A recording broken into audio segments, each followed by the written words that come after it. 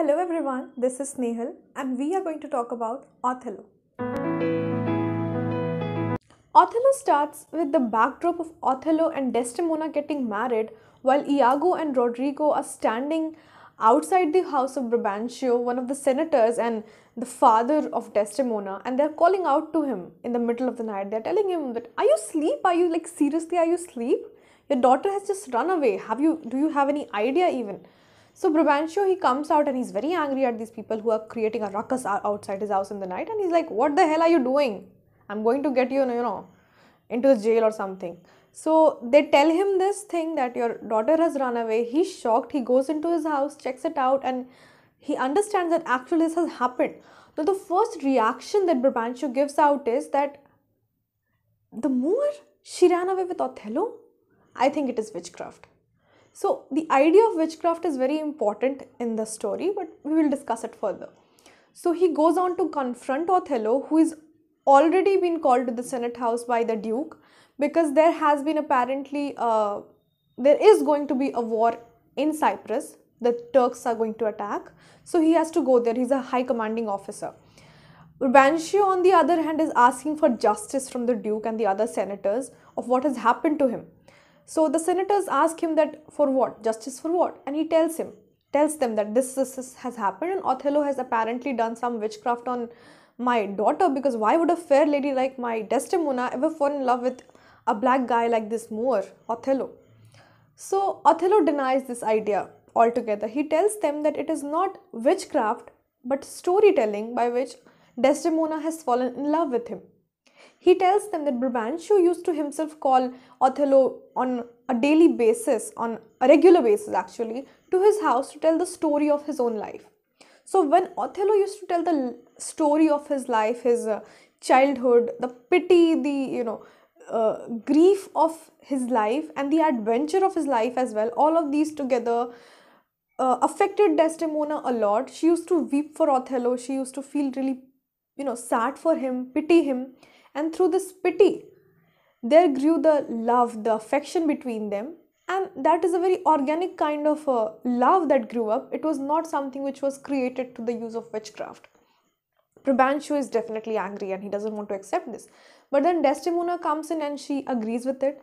And even the way, Othello tells this story, everyone is convinced that, yeah, it has been through, storytelling, not witchcraft. So at the end, the thing is that the Duke do need Othello because he's one of the most powerful people out there. They need him to, protect their place, their Venice. So they accept this whole apology, this whole explanation, and they ask Othello to take Desdemona away. So while going away, Brabantio, who is very angry with Desdemona, he tells Othello that she has been faithless to her father. She has been disloyal to her father, and so she will be to you. How do you think that she is going to be loyal to you if she could not be loyal to her own father? And the scene ends. So after this scene, what happens is that Iago is planning to derail the life of Othello and Desdemona. So he uses Cassio as a pawn to do this, and obviously Rodrigo as a pawn to do this. Rodrigo all the while thinks that Iago is going to help him secure Desdemona for himself. He apparently is in love with Desdemona. So he sends... I'm sorry for that.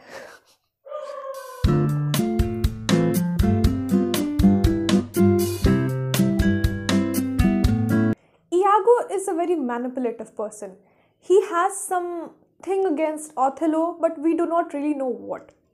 Iago at the beginning has told Rodrigo, and in that condition us as well, that it is because Othello, he first does not like him, he's a Moor, and secondly, Othello has given precedence to Cassio and made him his lieutenant instead of Iago, who was the more deserving person.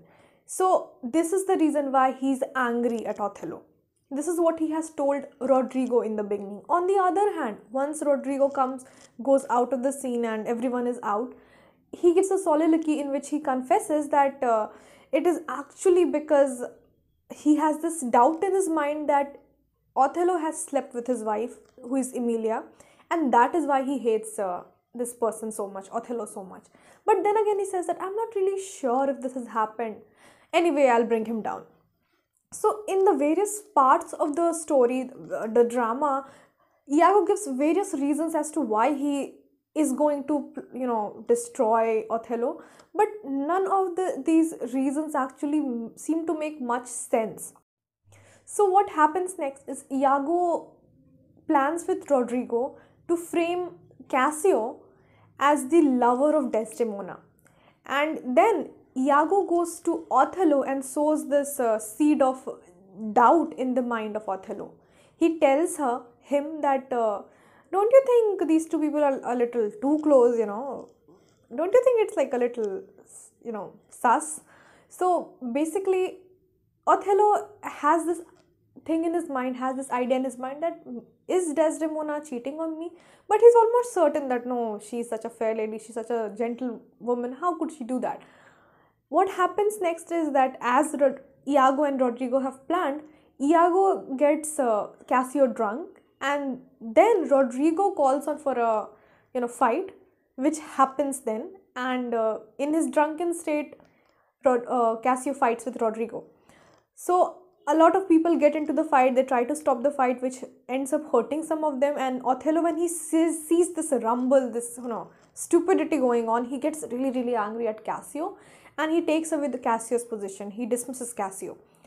Now Cassio after this feels really guilty at what has happened. He's really repentant, he's really sad, and he wants to get into the good graces of Othello again. He loves Othello a lot. So he wants to do something to get his position back, to get the love of Othello back. Here Iago again plays the devil's advocate. He comes in again, and like a Machiavelli villain, he comes in and he says to, he says to, what is his name? Cassio, yeah. He says to Cassio that, the best thing to do is to go to Desdemona and plead, ask her to help you out, because again, Othello has just gotten married and he would never say no to his wife. So go and ask her to help you. Now, this person Cassio again falls into this idea because he's very desperate to get into the good graces again. So he asks Desdemona to, help him. Desdemona on the other hand is very happy, more than happy actually, to help Cassio. See, she says that, oh yeah, I'll do this for you, anything for you. Because she wants Othello to be happy again, she wants Cassio to be happy again, and she does know in her heart that Cassio and Othello, they care a lot for each other. Their friendship has been very strong, and she's like, okay, I'll do it. She very openly says that I'll be persistent. And this persistence is something which helps Iago make this doubt even more solid in the mind of Othello. So while Cassio goes away, he comes to Desdemona again and again to ask her to help him. And every time she's with Othello, she's going to be persuasive to Othello that, oh, please bring in Cassio, when are you going to talk to him? When are you going to give him back the place he had? Do you want to have a dinner with him, etc. So she's very persuasive. She's very persistent in her efforts. This again, as Iago is sowing the seeds of doubt in the mind of Othello, this makes it even more apparent in the eyes of Othello that, oh, I think she has something going on with this man called Cassio, otherwise why would she be so persistent? So this is what happened at the beginning. Now the thing is, why does Othello get so easily entrapped in this idea? Because they just got married, it's a love marriage, they fled away. So why is Othello so easily entrapped in this web of lies? The first thing is definitely the proximity that Cassio and Desdemona are in. The second thing is that Iago brings into the mind of Cassio what Brabantio had said earlier, that if this woman could not be loyal to her father, how could she be loyal to you? The third thing is that there is this idea that women cannot be loyal in the minds of men and in that age. So that again creates this whole ruckus in the mind of Othello. But the most important thing for me, I think, is the difference, the class difference, the racial difference that is between Desdemona and Othello.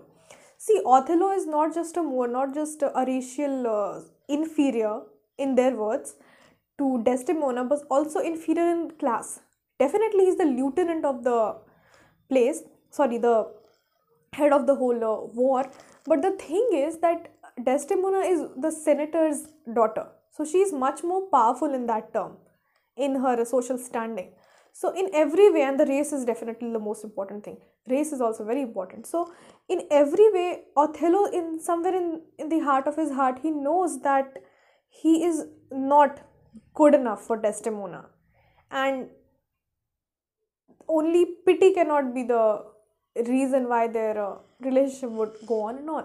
So he somewhere he has is in inferiority in himself, because he again says it again and again that he's an outsider, that he's this person who does not belong here, that he has achieved his place through, working hard, etc. So he has this in the back of his mind, that why would a woman like this be in love with me, and for how long? So all of these things together contribute to this, idea that Desdemona might be cheating.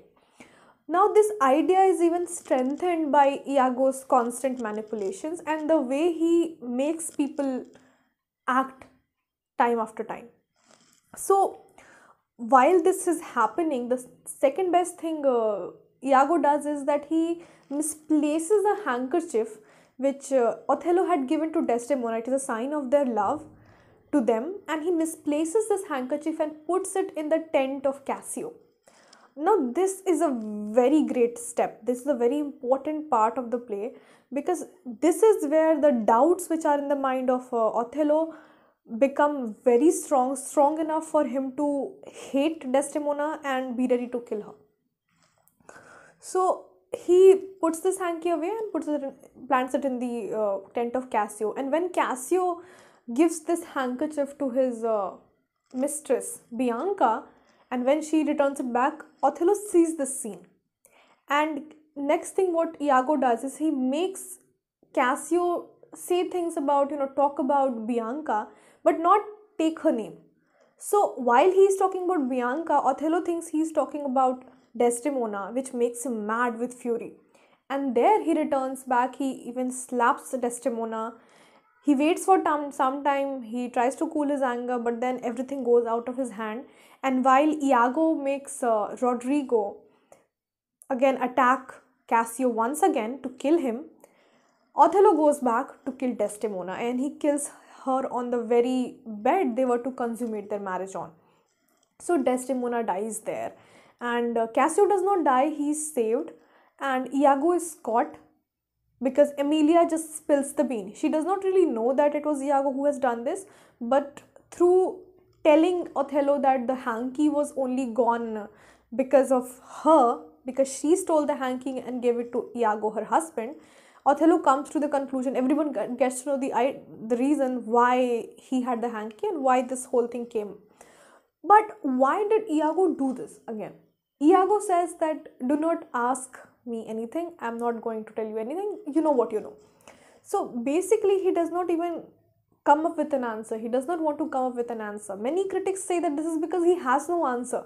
There is no reason why he does it. It is just he likes to see people suffer. He likes to see people in pain. So he's kind of the character like the Joker, of Batman. So he just likes seeing people in pain, likes to see the world burn, basically. There is no other reason why he does it. Some people say he's evil, so he does it for just the sake of evil. Some people say that he has some, benefits that are coming in the ways. For example, Rodrigo gives him a lot of money and gems and ornaments, etc., which he keeps with him, and that is why he slays Rodrigo as well. So there might be the reason of monetary gains, but at the end it is he does these things for the sake of these things. So Emilia tells everyone the truth, and in the anger of this whole thing, Iago stabs Emilia. Emilia dies, and Desdemona is already dead. Othello slashes his own throat because he's so full of guilt for what he has done, and all of these people die in the end. This is the plot of Othello.